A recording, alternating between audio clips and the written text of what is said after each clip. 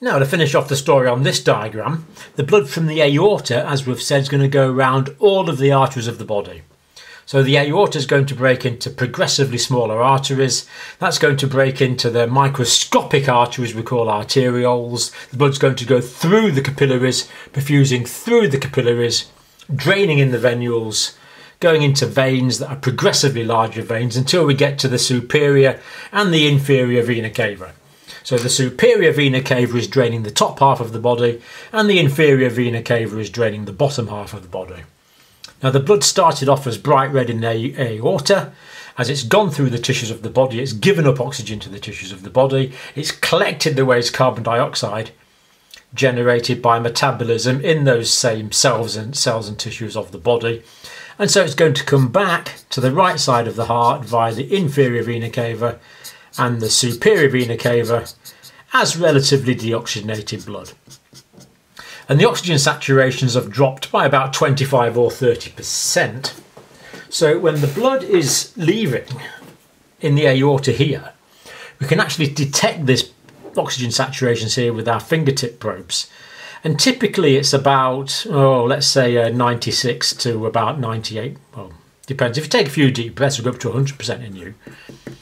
So 96 to 100 would be about normal. But by the time it gets back into the right side of the heart in the systemic veins, it's probably dropped down to about 70% or 70-75%. If you're exercising and you're taking more of that oxygen out of the blood, then that's going to drop further. But it's not fully deoxygenated when it goes back to the lungs. So we've kind of got a bit of reserve, which is a good thing here. So that's that full story. Now, the atria of the heart and the ventricles of the heart are contracting pretty well at the same time. So they're contracting like that. And they're contracting like that. Pretty well at the same time. Well, at the same time, really. So the heart is coordinated. And it's interesting to think about what is actually being pumped out here, because what we have here, this blood coming out of the aorta, that's going to be the systemic circulation blood pressure. And of course we measure this when we take blood pressures on this series of videos that go through in great detail how to take blood pressure. And when the heart is contracting, that's called systole, when the ventricle is actually in the act of contracting. The pressure in here is going to be high. That's going to force the blood into there at high pressure. And in you, that's probably about 120 millimeters of mercury. We measure this in millimeters of mercury. And again, if you watch the blood pressure video, you'll see why. It's the way we used to do it. But then the heart's going to relax. And it needs to relax so that the pressure in here will go down. And when the pressure in here in the left ventricle goes down, that allows the blood from the pulmonary veins to get back in, and the blood from the left atrium to get back in to refill the ventricle.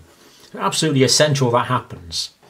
And when that happens, the blood pressure in the arterial system doesn't drop to nothing, because the arteries are elastic. So when the blood is pumped out during systole, it's going to expand the arteries like that. But then the arterial walls are naturally elastic and they're going to recoil back in. And as they recoil back in, that's going to maintain the pressure in the arterial system.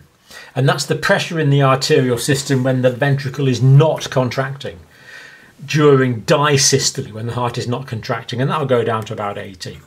Or actually, hopefully a bit less than that. I mean, people have talked about standard blood pressures being 120 over 80 for years now. But if you're young and fit, I'd like to think your blood pressure is about 110 over 60 or 65 if you're young and fit. Because really, the lower your blood pressure, for many different reasons, the better. As long as you don't fall over, as long as you don't get dizzy when you stand up, and as long as you can produce urine, then it's actually healthy to have a lower blood pressure.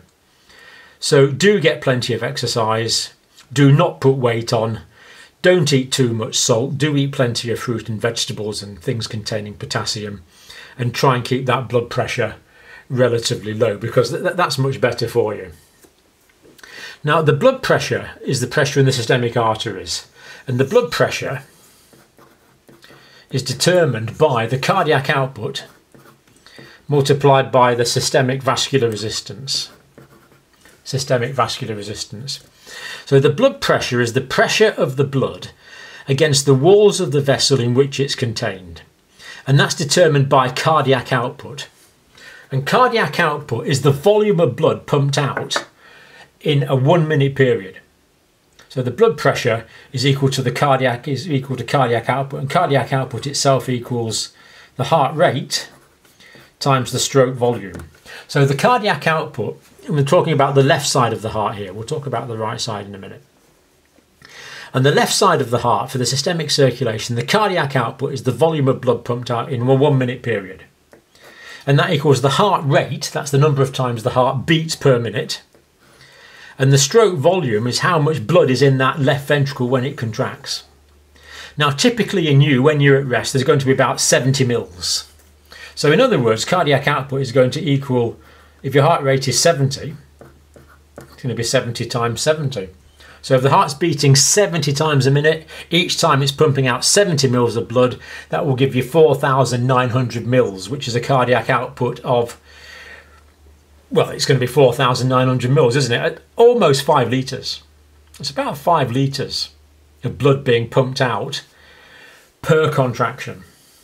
Now, of course, the amount of blood being pumped out by the right side of the heart is going to be exactly the same. The volumes of blood pumped out by the right side and the left side are going to be identical. Otherwise, the lungs would fill up and the body would empty of blood, or the body would empty and the lungs would fill up, neither of which, of course, are desirable situations. But we do always notice in these diagrams that and indeed in life, that the left ventricle, the wall of the left ventricular myocardium, remember the myocardium is this heart muscle, it's much thicker than in the right. That's because it's not far to go to the lungs. The lungs are quite close. The lungs are just here in the chest on either side of the heart. So there's not very far for the blood to go. So the normal pressure in the pulmonary artery here might only be, say, 20 when the heart's contracting. And that might drop down to about 12 when the heart's relaxing. So much lower pressures. 20 over 12 as opposed to 120 over 80 as this blood goes to the lungs. But at a much shorter distance. So it's very useful to think of this physiology, because the cardiac output is the heart rate times the stroke volume. There. But we notice that cardiac output is only one component of blood pressure. There's also the systemic vascular resistance. And that is the resistance generated by all the arterial system. So the more narrow the arterial system, the harder it is for the blood to get through and the higher the pressure. So vasoconstriction is going to raise blood pressure. Then if the blood vessels dilate, they get wider. It's now easier for the blood to get through because it's wider, and that's going to tend to lower the systemic vascular resistance and therefore lower the blood pressure. So we've mentioned that there's 5 litres of blood approximately coming out per minute. Quite amazing, really. Now, how much blood have we got altogether? Well, that kind of depends on how big you are and whether you're male or female. But most people will only have about 5 litres of blood in their whole body. So if there's 5 litres of blood in the whole body, and there's 5 litres of blood being pumped out by the left ventricle per minute, because it's 70 times 70, then can you see on average, the entire volume of the blood is going through the left side of the heart per minute, and therefore by necessity the same volume of blood is going through the right heart per minute. Quite amazing. Now, if you'd like to know how much blood you've got, you can work it out, because if you're a female, then you can assume you've got about 65 mils of blood per kilogram. So pop to the scales, weigh yourself. If you're a lady, 65 mils. So if you weigh 60 kilograms, it would be 60 times 65. Now, if you're male, you've got a bit more. That's about 75 mils per kilogram. Now, why is it that men have got more blood than women per kilogram of body weight? This doesn't seem fair, does it? We don't want to be sexist here, do we? And yet this is the physiology of the matter.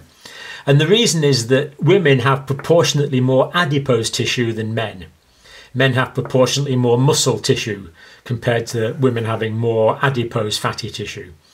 And the fatty tissues of the body are not well perfused with blood. They have much less blood. If you're a child, if you're, well, depends how old you are, but if you're an infant, you've got about 80 mils per kilogram for young children. And if you're a neonate, well, you probably wouldn't be watching the video if you're a neonate, but if you are working with neonates, they've got about 85 mils of blood per kilogram. And premature babies have more, that they have about 96. And fetuses have about 96 mils of blood per kilogram. But of course, if you're overweight, so if you're male or female and you're overweight, if you're a man, it's going to be, if you're overweight, it's going to be less than 75 mils a kilogram. So if you're very overweight, you might only have 60 or 50 mils of blood per kilogram, which would mean it would be best to lose some weight. And the same for females as well. It would be if females are overweight, if they have too much adipose tissue has proportionately less blood going through it. So again, it would be less than 65. So a very overweight female might only have 45 mils of blood per kilogram or something like that. But if you're reasonably good body weight, then it'd be interesting to calculate your particular blood volume. And having the amazing knowledge that each side of the heart is pumping out that total blood volume in a 1 minute period.